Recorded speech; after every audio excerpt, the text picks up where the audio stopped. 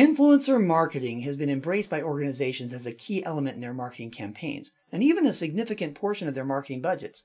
To understand influencer marketing, let's break down the term into its two parts. First, an influencer is a person who has the ability to change the attitude and/or behavior of other people. The more people affected, the bigger the influencer.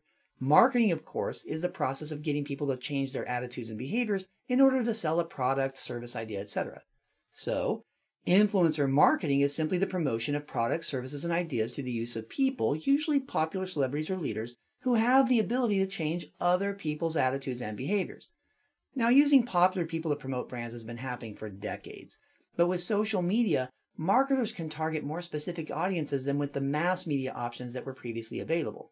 More importantly, social media has created new influencers who, through influencer marketing, can change people's attitudes and behaviors to the benefit of the brand.